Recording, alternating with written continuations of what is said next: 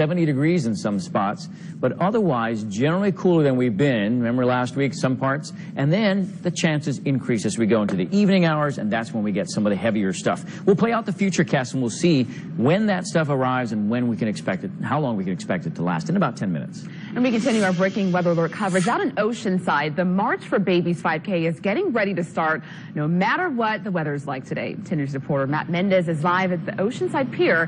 How is it out there, Matt? Yeah, it's clear and dry right now, and hopefully it stays that way for the March for Babies walk. Take a look behind me. They have the amphitheater set up and all ready to go for this walk. I want to show you video from last year's March for Babies walk. 10 News is a sponsor of the event. It helps March of Dimes fund research to find the causes of premature birth and ways to prevent it. And it also helps support families with premature babies in the newborn intensive care.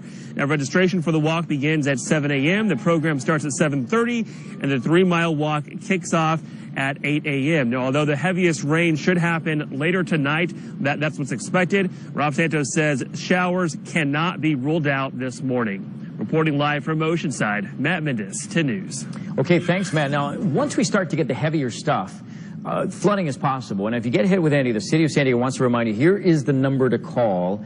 Only call 911 for life-threatening emergencies. You can report street damage by calling this number, 619-527-7500. From windshield wipers to tires, both are very important for staying safe on the road.